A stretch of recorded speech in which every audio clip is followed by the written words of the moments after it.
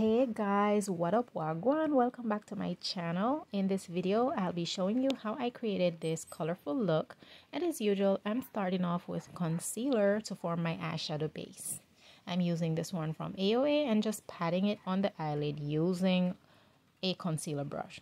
So the eyeshadow palette I'll be using today is the Take Me to Brazil palette from BH Cosmetics, and I'm starting off with the red shade from that palette. So I'm just using it to outline the crease. I'm both patting it on using the small brush and using windshield wiper motions as well. It is perfectly fine to go back in, add more shadows so you can deepen the look to how you want it. And that's what I've been doing. I've been going back and forth in the palette until I get the payoff that I want.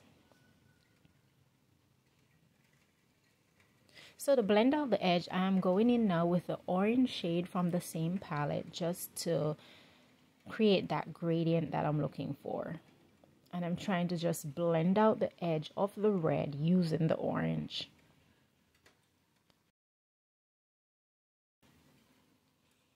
Yes, I'm just going back and forth, and I'm using small circular motions and windshield wiper motions to just get the blend that I want. I want it to look seamless on the eye, and I want that gradient to appear. So to finish things off, I'm going to blend out the edge of the orange using the yellow, the golden yellow one from the same Take Me to Brazil palette. I'm just going in with small circular motions and blending out the edge. So you should see that gradient from the red to the orange to the yellow. And it is okay to go back in and just deepen or brighten any of the colors that have faded during blending.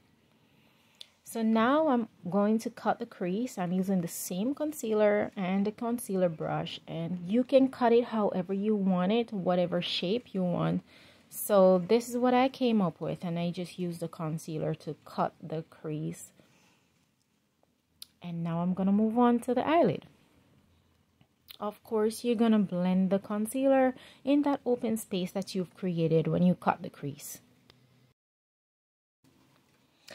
So I want to thank you guys so much for taking time out of your busy schedule. I know a lot of us are busy these days, and it takes dedication and time to devote to watch and support someone's videos. And I want to let you know that I really appreciate you taking the time.